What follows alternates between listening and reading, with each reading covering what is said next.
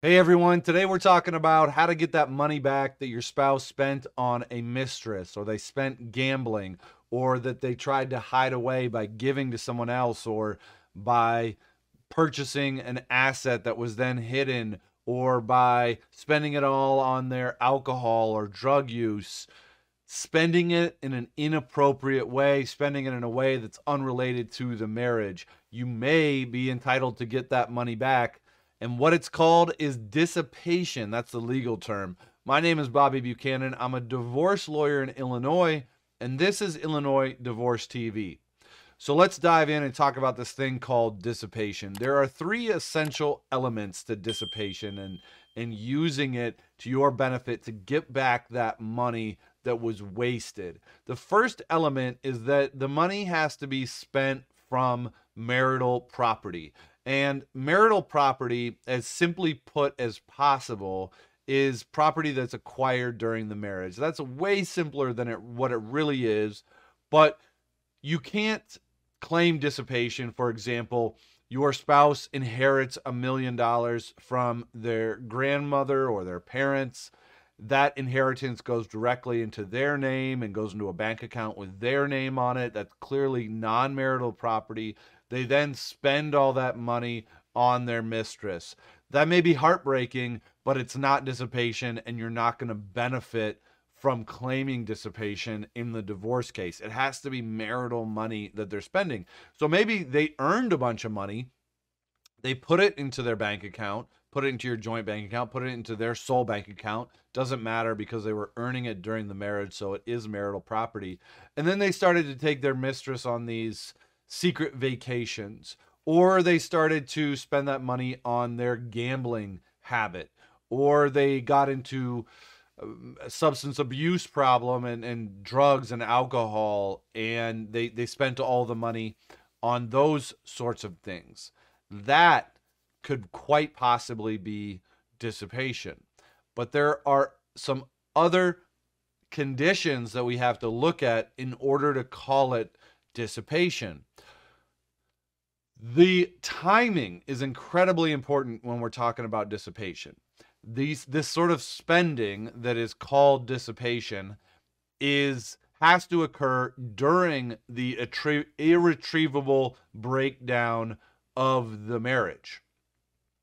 Some things are just kind of inherently tied to the irretrievable breakdown of the marriage. Certainly, spending money on a mistress is very closely tied to the irretrievable breakdown of the marriage.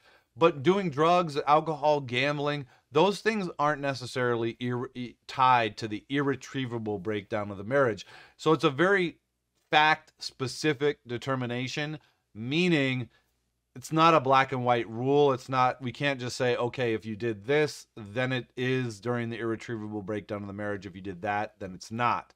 We have to look at the very specifics of when it occurred. So the timing of it, which funds it came from, it had to come from marital property, and what kind of what was the use of that money. It has to be an inappropriate use, a use that's unrelated to a marital purpose.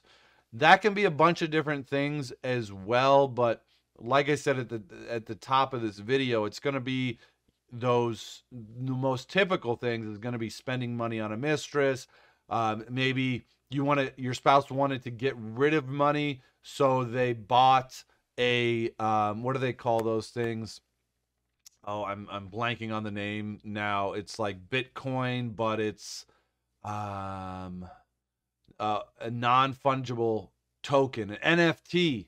Yeah, maybe they bought one of those silly NFTs that went down in value incredibly, and that's how they were hiding their money or something like that. I don't know. I don't really understand how those things work, but that's what I'm talking about. Is they buy some sort of asset that's worth nothing, but they can later get it back and get their money back, or maybe they hid the money in an offshore account. They took some action so that you wouldn't be able to get this money, and that's really a lot of these. What it relates to is they're taking action so that you can't get the money.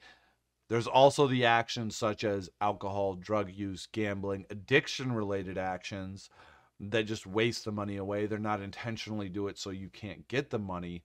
But though that is another area of dissipation. So how do you get it back then? Well, you have to claim dissipation in your divorce. You have to do what's called a notice of claim of dissipation in your divorce, and there's very specific timing on when you need to do it. There's a certain sort of allegation style that you have to make in the notice in order to make sure that it's proper. Otherwise, if you go to trial and just tell the judge about it or just prove it with evidence and then say, judge, and then at the end of it say, judge, this is dissipation, we want to get our share back, the judge is going to say, well, where is your notice of claim of dissipation? And you will be SOL. So there is a way to get that money back. You have to do it in the right way. The timing has to be right as to when that money was spent, and you have to follow the proper procedure. Don't miss your opportunity to get that money back, because it is there, and it is one of the best ways that you can offset some of this activity by your spouse that was so hard to swallow in the first place. That's it for today. Subscribe, follow if you found this useful. Leave us a comment or question. Let us know what you'd like to hear about next, and I will talk to you soon.